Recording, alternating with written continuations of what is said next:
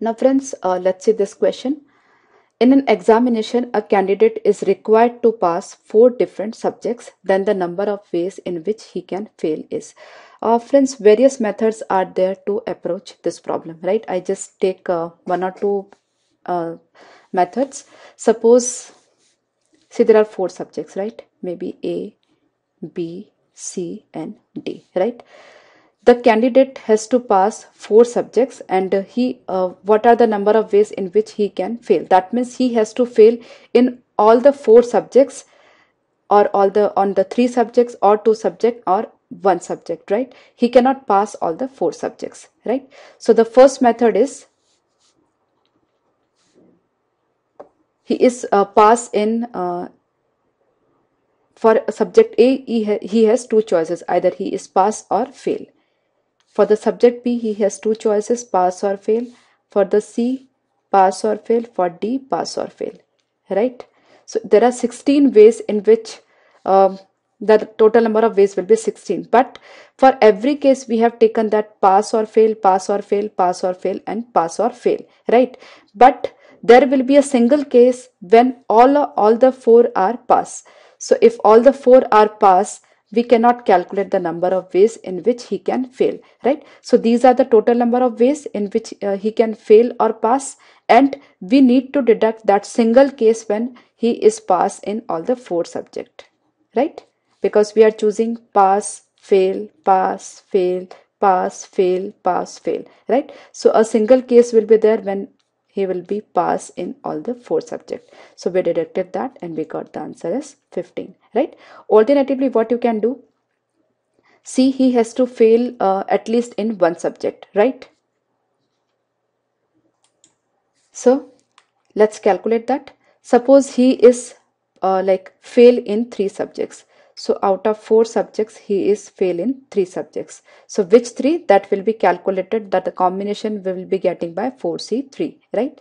Now suppose, or he is fail in 2 subjects. So the number of combinations is 4C2. Then suppose he is failed in 1 subject. So the combination is 4C1. That means the subject is either A or B or C or D. 4 combinations will be there. Or he is not at all fail, but we have to find out the number of ways in which he is failed, so we won't calculate that, right? So precisely this is the total calculation that we have to make, right? So 4C3 is what? 4C1. 4C1 is 4 plus this 4. Then 4C2 is what? 4 into 3, that is 12 by 2, 6, right? So that is 6 plus 4, 10 plus 4, 14. And one way is that he is fail in all the 4 subjects. So it's 4C4, right? So plus 1, that is 15, right? So he is fail in all the 4 subjects, or he is fail in 1 subject, or he is fail in 2 subjects, or he is fail in 3 subjects, right?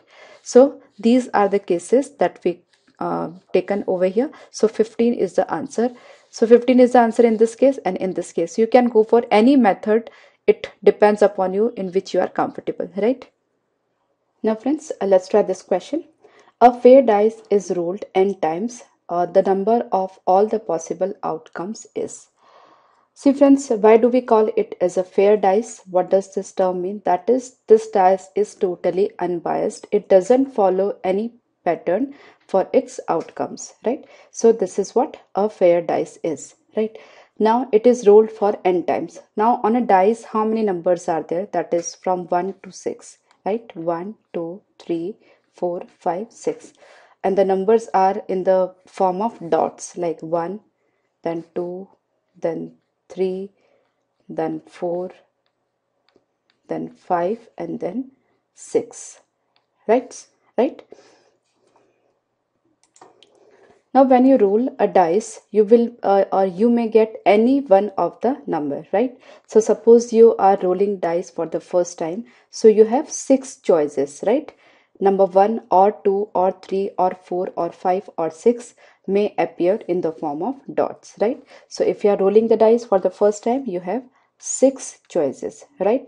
Now further, you are rolling the right dice once again. So further you have 6 choices. Then further 6 choices, 6 choices, right? So any number of times you are rolling the dice, every time there are 6 choices. So you are rolling the dice for n times. That means 6 into 6 into 6 till n. That means 6 raised to n, right? So the number of all the possible outcomes is 6 raised to n. Okay? I hope you are clear. Now, there are 4 letter boxes in a post office. In how many ways can a man post 8 distinct letters? Further, we have to apply common sense over here. No mathematic sense or deep knowledge of permutation combination is required over here. See, 4 letter boxes are there: A, B, C and D. Now you pick up the first letter. So you can drop the letter in any of the boxes. So for the first letter you have 4 choices. Similarly, for the second letter you have 4 choices. For the third till 8th letter you have 4 choices, right? Because there is a restriction on which, like on letter or post office. I'm sorry, post box. See, a post box can accommodate more than one letters, but a single letter cannot go into more than one box, right? So we have restriction on letters, right? So if we pick up a letter, we have 4 choices, like in which we can put, right? We can put the letter either in A or B or C or D, right? So for each letter we have 4 choices. So for 8 letters we have 4 into 4 into 4 till 8 times. So 4 raised to 8 ways or choices we have to post 8 letters in 4 letter boxes, right? So it's 4 raised to 8, right? Do not get confused between these two. Good number of students get confused between the two answers. They just take the vice versa, that is because in various textbooks or various books or in various places it has been explained that just put smaller power to the bigger number or bigger power to the smaller number, like various fundas are used. So I'm not using any funda over here, I'm just using common sense, common mathematical sense over here, right? So for the first letter you have 4 choices, for the second letter you have 4 choices, so for the 8th letter you have 4 raised to 8 choices, right? So do not get confused between these two. Now what P84 is, it actually 8P4. That is, first of all you are selecting 4 letters out of this 8 letters. Then you are arranging them, right? Now this is not at all valid. See, we don't have to discuss about why the option is wrong, but since I'm elaborating it how what is 8P4, so 8P4 is what 8C4 into 4 factorial. Now why it is wrong? Because you are selecting 4 letters out of 8 letters. Why we have to select? We don't have to select because we have to post all the 8 letters, right? So this is obviously wrong. So this is what the correct method and correct choice. So I hope you are clear.